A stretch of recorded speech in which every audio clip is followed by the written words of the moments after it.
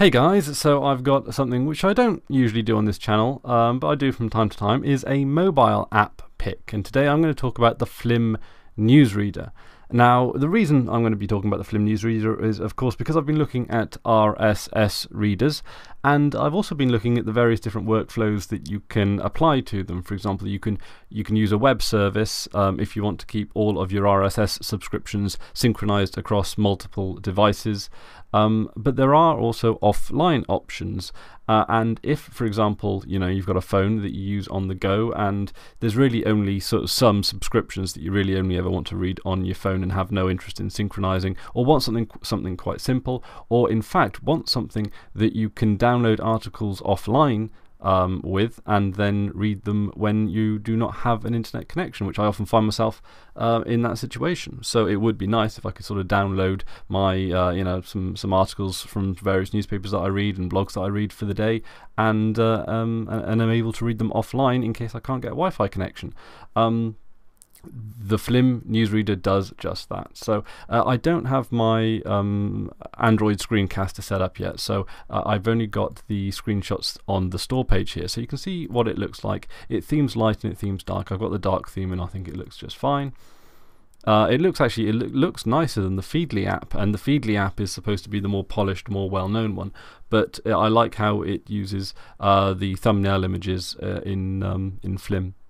So the Flym newsreader here, it says it's simple, modern, totally free because it is open source, so there's no ads, which keeps you informed by fetching websites and blogs and displaying them in a mobile optimized way. It is based on the sparse RSS reader. It does not synchronize with any online feed reader. If you need synchronization, this app is not for you. And then there's some features, so you can easily add new feeds thanks to the Google News or search feature. So you can add in just like the URL, or you can use like that there is like you can follow, like, I think, is it Google Trends or Google Topics, I think it's called, so you can use that. Yeah, there's light and dark themes. The dark theme I've only used, but it looks really nice. The offline reading is really great. Import export feed from OPML format. So OPML format is this like pretty universal format where if you want to export a list of all your subscriptions, so if you want to take a list of all the websites you're subscribed to and move it over to another RSS reader, it outputs it into an OPML format where you can import export. So it can import export that. I have imported my Feedly subscriptions into this application and it's done it fine. It can also receive the full text of the feed when the content is truncated. So if you are familiar with RSS readers and how many websites, particularly like newspapers and like professional websites, will often only give you a snippet of the article in the RSS feed, so that you could then have to click a read more link, which will then take you to the website where you can sort of engage the website more on their terms, and they can then sort of turn a profit off ad revenue, which generally speaking is fine. I don't have a problem with that. It's a way to monetize it while also keeping the RSS feed going, because I think RSS is a fantastic protocol.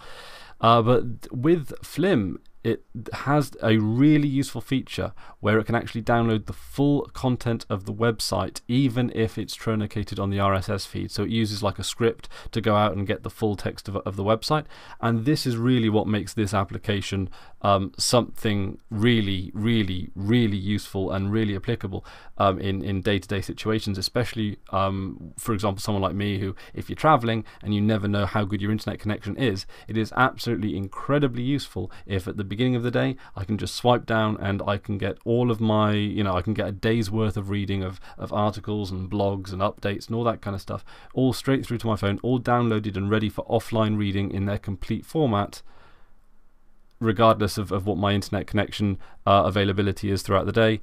That is brilliant. That's like carrying around a magazine that updates itself whenever you're in vicinity of a Wi-Fi connection. So you can hop, and it works, so you can do the same thing with hotel Wi-Fi or whatever. If I'm traveling at conferences, that's really useful, and I've found that to be really useful even in the short time that I've been trying it out. And then you can also do favorite articles and then search articles, and you can share them with social media. It's got all those share buttons and stuff, the stuff that most RSS readers come with. And really, it is that ability to actually just pull down full articles and save them for offline reading. That to me is what makes this application so amazing and powerful, because really I can, it's just the easiest possible way I can imagine of just downloading a whole bunch of stuff that I can read later on for offline use without even barely giving it a thought. I just, I've got my subscriptions ready on the go.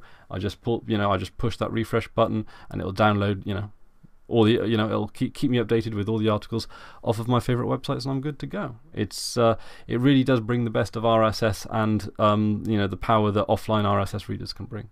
So that's about it from me today. Thank you very much for watching. I'm not going to be doing too many of these mobile app picks, but as you can see, I was particularly enthusiastic to get this one up on the channel.